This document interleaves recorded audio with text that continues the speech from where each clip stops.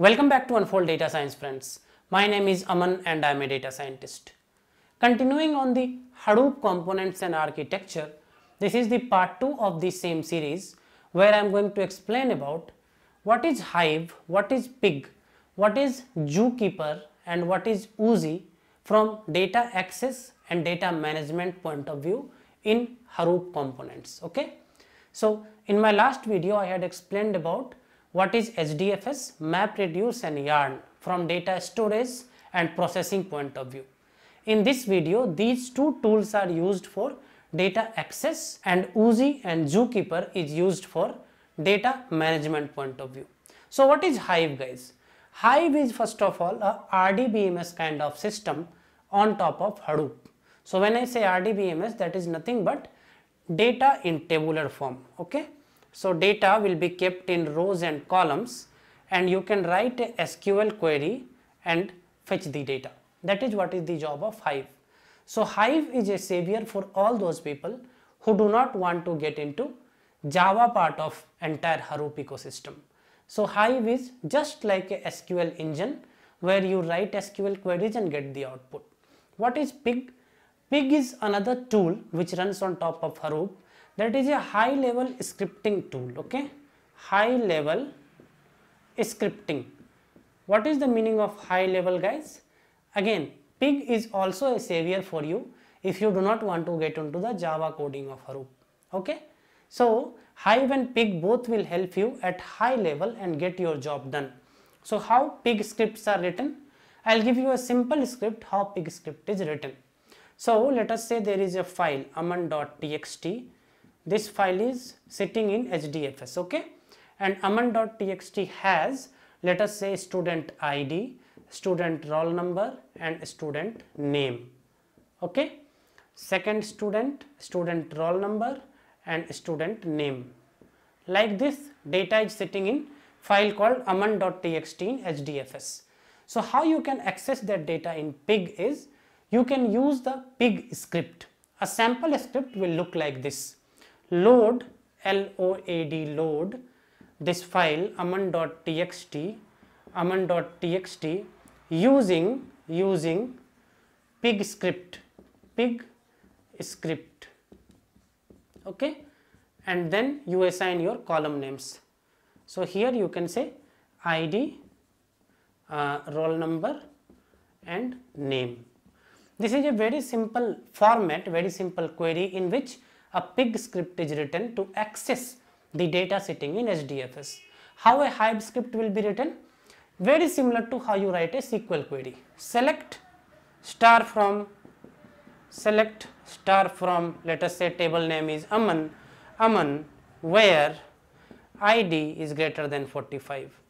So Hive queries are very similar to SQL queries, but this is known as HQL, this language, Hive query language.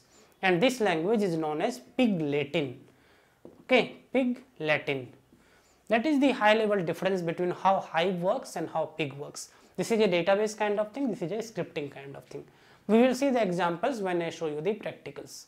Okay.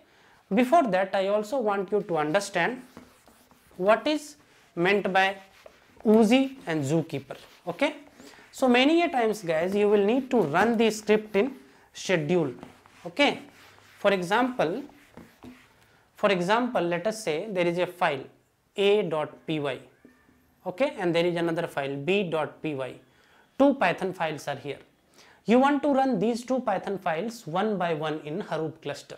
Okay, so how you do it is you just schedule this in a workflow. Okay, so you say run a.py and then run b.py. Okay, so this way you can schedule, you can write the time when you want to run. For example, run this at 8 p.m. daily or run this at 10 p.m. daily. This way you can create a scheduler which will run every time you tell it to run, or you set the frequency, weekly, daily, monthly, whatever. This kind of arrangement is called a workflow, and this is done in Hadoop ecosystem using something known as OOzie. Okay, no need to go in more details of what all these things are. just a high level understanding. And what is Zookeeper, guys? Zookeeper is another component on Hadoop which will help you to control or synchronize the entire cluster. Okay, so Zookeeper is another component very similar to OOzie, which helps you in cluster synchronization and cluster management, cluster configuration management, those kind of things. OOzie and Zookeeper are less useful for you as a data scientist, and Hive, Pig, HDFS, MapReduce, those things are more useful for you as data scientist.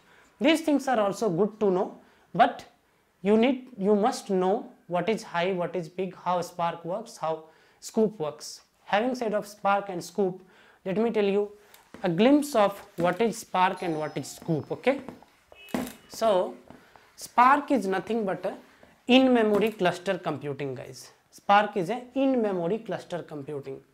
So Spark is another tool that runs on top of Hadoop, and that is in memory. Just remember this, guys, in memory cluster computing. Okay, the meaning of this is whatever the size of your memory. So in your computer the size of your memory is, let's say, 4 GB. So it will use the processing power of that 4 GB, and the processing power of many nodes in the cluster will be used, and hence Hadoop is said to be very fast. The computation happens in memory, and it also supports the real-time computation, real-time streaming data kind of thing. Okay, and another component I was talking about in Hadoop ecosystem, which you might use at times, is known as Sqoop, Sqoop. Okay, so in Sqoop, SQ stands for SQL and OOP stands for Hadoop. Okay, SQL plus Hadoop is equal to Sqoop.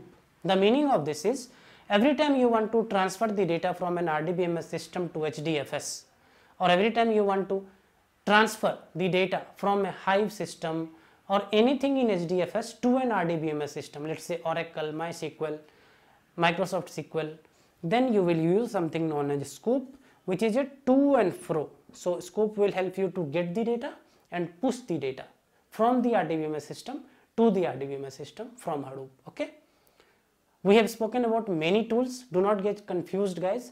All of these we will see with the example. Okay, but believe me, I am not talking anything extra here. All these things are must to know things for a data scientist.